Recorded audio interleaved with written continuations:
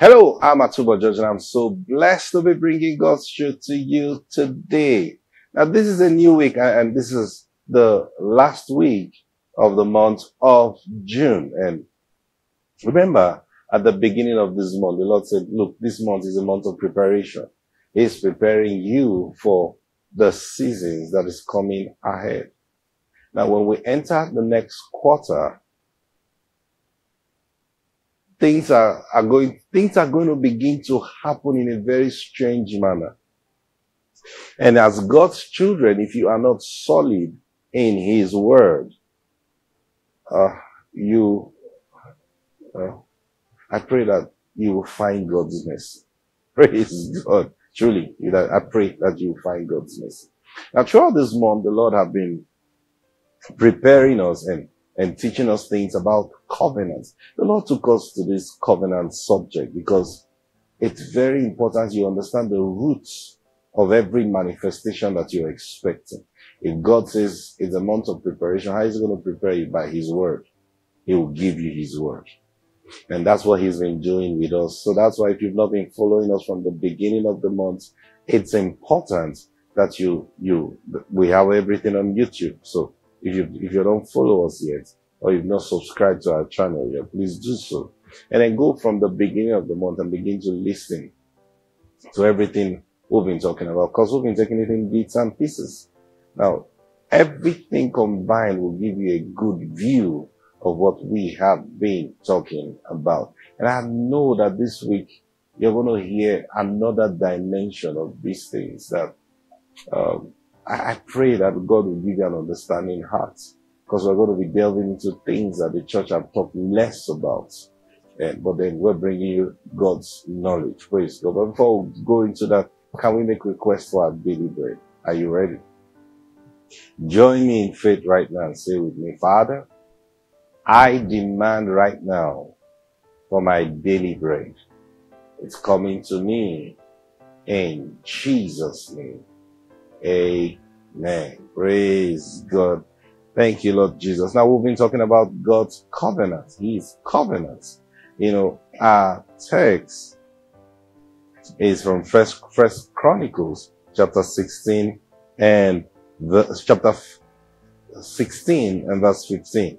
And it says, remember His covenants forever, the word which He commanded for 1,000 generations, the covenant which He made with Abraham and His oath to Isaac, and confirmed it to Jacob for a statute, to Israel for an everlasting covenant. David is speaking here, says, remember His covenants. And I've been sharing different thoughts in regards His covenant. I want to show you something in Proverbs chapter 4.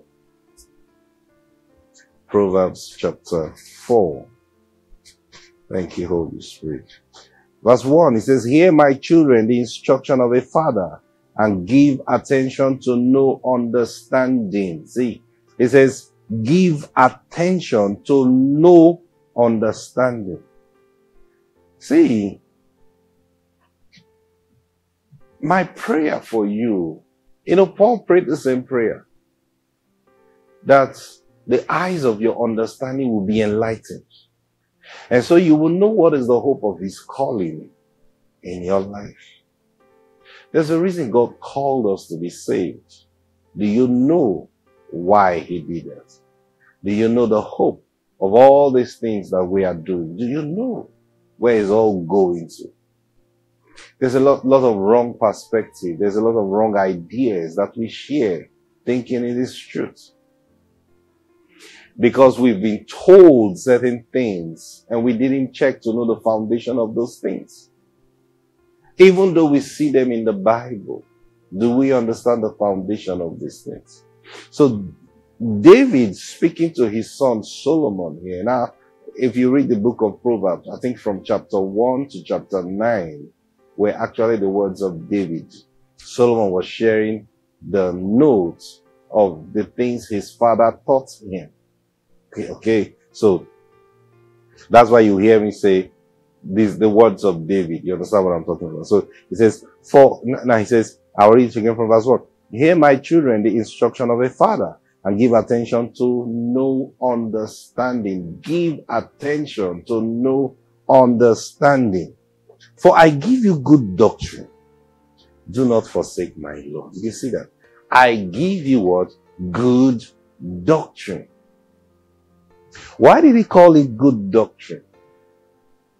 I'm giving you a perspective that will bring you into a good understanding. See?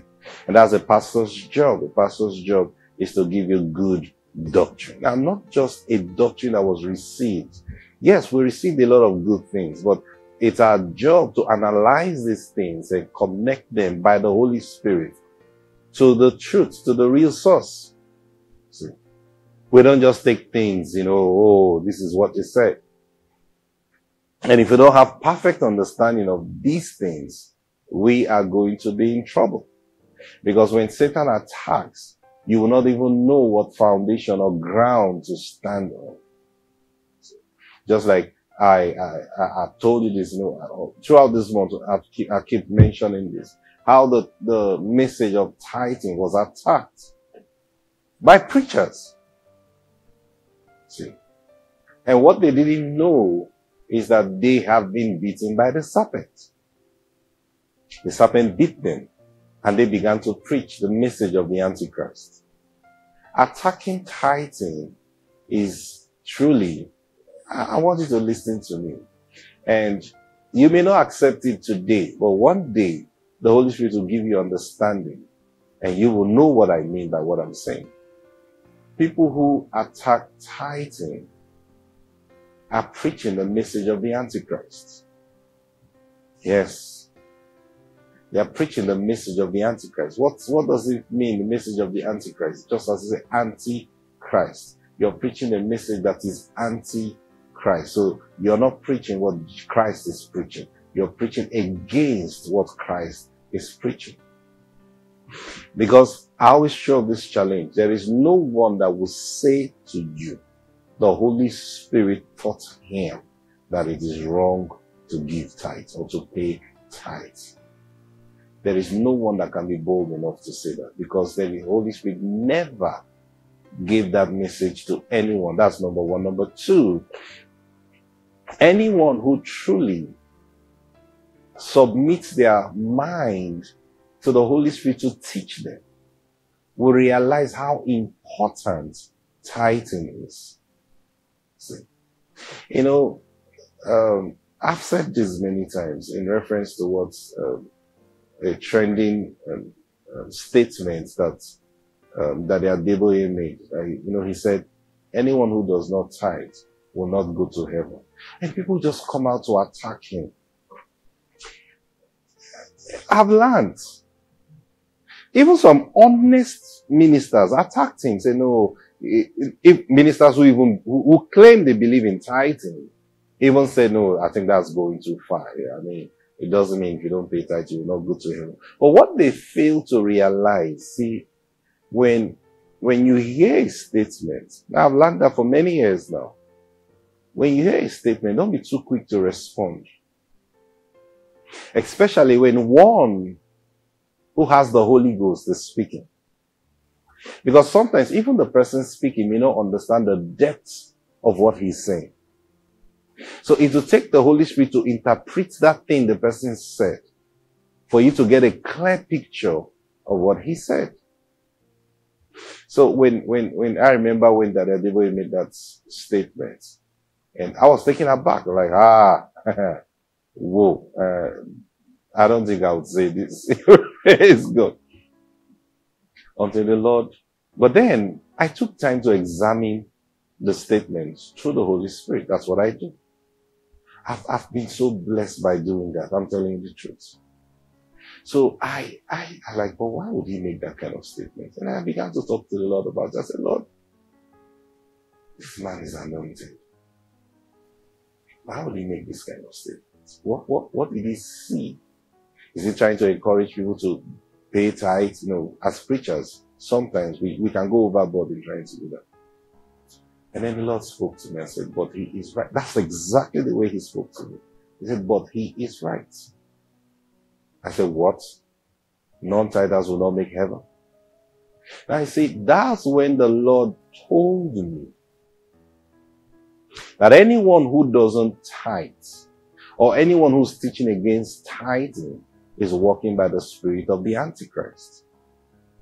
Now that's when the Lord told me that. I didn't hear that from anybody. Because when he explained it to me, I'm like, whoa. You know, now I began to feel like, because even that they are able to understand the import of that statement, how deep and how true it is. So, to make heaven, you've got to be led by the Spirit of God. If you are not led by the Spirit of God, forget heaven. You can't. Because the job of the Holy Spirit is to prepare you. Now, when we say enter heaven, we're talking about enter into God's perfection. See? So, now, when the Holy Spirit is not doing the work of preparing you today, how then will you be Some of you just think on that last day, you hear a trumpet, pom, pom, pom, pom, pom, and whoo! And then, some people can do last week, hey, God, please, have mercy, and God will not take it. Hey! The job of the Holy Spirit today is to make us fit for the kingdom. And so everything he's doing in our life. So if he's not doing that in you today, don't think he's going to give you a crash course on the last day. Jesus said, narrow is the way that leads to life. So there is life. Okay? And then he says, narrow is the way that leads to it. And the job of the Holy Spirit is cut you into shape so that you can fit into that path. If he's not cutting you into shape today, you stand the risk of not even finding that path. Even though you think you're enjoying your life, you will think you're in church, you will think you're doing the right thing. But remember, Jesus said on that day, many. He didn't say some. He said, not everyone that says to me, Lord, Lord, will enter into the kingdom of heaven, but those who do the will of my Father who is in heaven. How do you know the will of my Father or of his Father to do it? The only way we will know his will or the will of his Father is through the Holy Spirit. So if you don't know that the will of the Father is that you tithe, if you don't know it, and he's not leading you to prepare, he's not leading you in tithing, I want you to understand. If you've been following me from the beginning of this one, you will understand that tithing is a very, very vital and important thing in the kingdom of heaven. As it is on earth. You understand what I'm talking about? If you've not seen that yet, then you're not understanding what I'm sharing with you. So, how important tithing is. And you who are in God's kingdom like you think, you're not being led by the Holy Spirit, not just to know it, but to participate in it. I dare say, you might not even be part of those that he is preparing for the kingdom. And if you're not part of those that are being prepared for the kingdom, how will you make it? Oh, we are already in the kingdom. Okay, keep your thought to yourself. If you think we're there yet, then keep your thoughts to yourself. If you don't believe that Jesus is coming again, if you don't believe that he's coming to judge all things, if you don't believe that every one of us are being prepared today for a glorious life,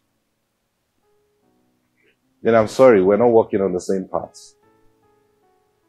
If you think all we have is all there is, if you think we have received the Holy Ghost and there is nothing else to look forward to, if you think we are all in the kingdom that Jesus was referring to, and there is nothing more to look forward to, then I'm sorry, we're not talking the same gospel. But if you feel that the job of the Holy Spirit in us today is to prepare us to be fit I shared with you last week. Jesus will still check. Even him said, not everyone that says to me, Lord, Lord, will enter. Now, before they began to call him Lord, because Apostle Paul said, no man can say that Jesus is Lord, but by the Holy Spirit. Now, Jesus is saying it's not everyone that says, Lord, Lord, that will enter into the kingdom. He wasn't talking about getting born again. Please understand me. Study the book of Revelation. Jesus came and he was talking to the churches. I speak to those of you who erroneously think in your mind, as long as you have given your life to Jesus Christ by responding to the altar call, once saved, there is nothing more to be done. Remember, in the book of Revelation, Jesus sent letters. He sent words to the 7 churches. 7 churches, not 7 nations. 7 churches. He addressed them as churches. And one of them, he said, behold, I stand at the door and knock. If anyone will hear my voice and open, who was he referring to? The church. So he is standing at the door of the church and he is knocking. And he says, anyone who hears my voice and opens, I will come in and sup with him. Anyone. The church, anyone. He referred to another church. He said, I will spew you out of my mouth if you don't take a stand. The church, they are saved. They are saved. He spoke to another church. He says, he that overcometh, I will give of him from the tree of life. The church, he was speaking to the church. He didn't say, I will give every member of the church. He said, I will give to the ones who overcomes. That should give you some wisdom. Except you want to tell us that the book of Revelation is a lie. Put it aside. People remove scriptures now just to drive a narrative. But the scriptures are for us to believe and understand. Not to twist it to suit our narrative.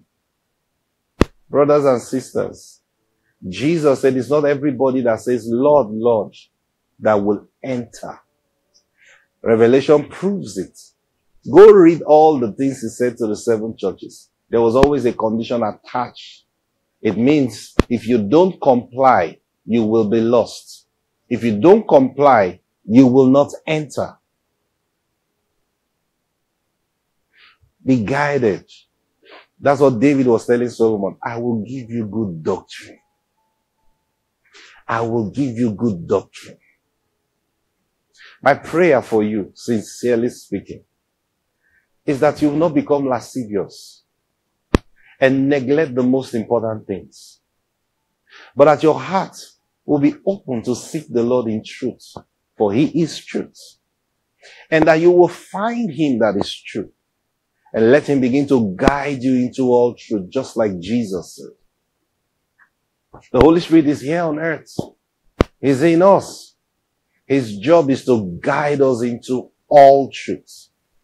So the things I teach you, I'm not teaching you so that you just sit down and accept my words. I'm bringing you knowledge and good understanding. But the Spirit of God in you is the one that will confirm the words that I'm speaking to you. Don't lock your heart because you have received a false doctrine or wrong doctrine.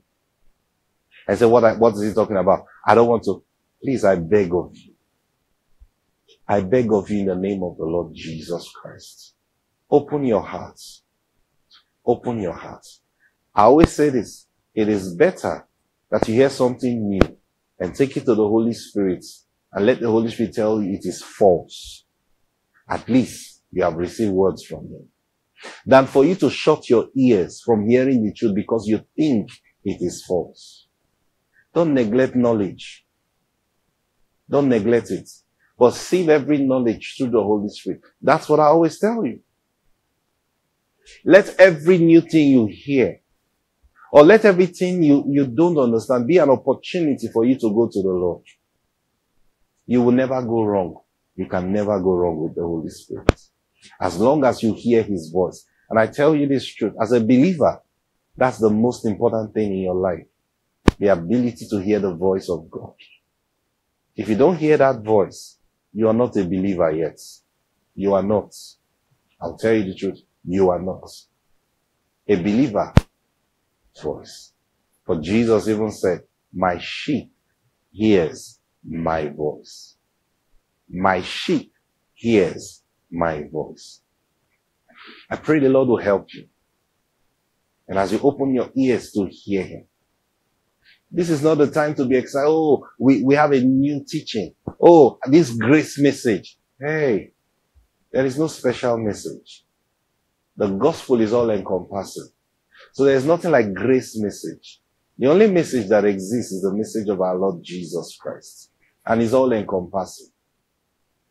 Calm down. Listen to the truth. And may the Lord help you and teach you. In the name of the Lord Jesus Christ. I pray for you. You that is listening to me. I pray that you will not be lost. You will not be led astray. That the Spirit of God will arrest you just on time and bring you into the place of truth. In the name of the Lord Jesus Christ. Amen. God bless you. I'll see you tomorrow. Bye.